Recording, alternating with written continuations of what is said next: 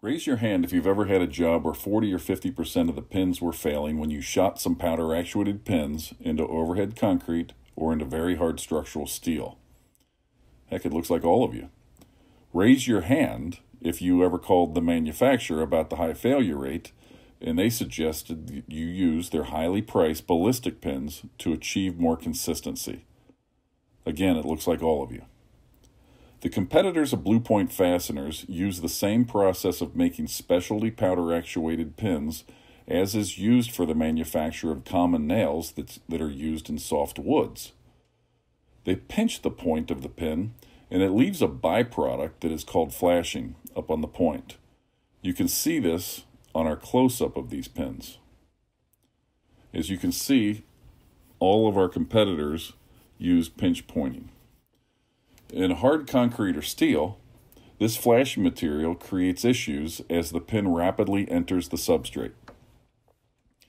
Incredibly, when you call to complain that their product is not working as it should, their answer is to sell you a high-priced ballistic pin to get the job done. Meanwhile, there's a crew on the job that is not being productive, and that costs you a whole lot more than some faulty fasteners.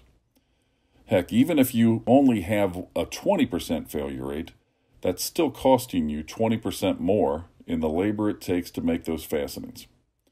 Wouldn't it be better if you were to send out ballistic pins out to the job in the first place?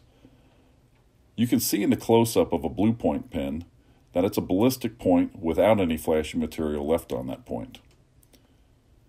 As a contractor, you can't always know when the concrete or structural steel will be a job site issue ahead of time. Why not send out fasteners that you know will work well no matter the job site conditions? Bluepoint Fasteners manufactures our pins with a ballistic point on all of our pins at a price that's competitive with the competition's pinch point pins. Let me say that again.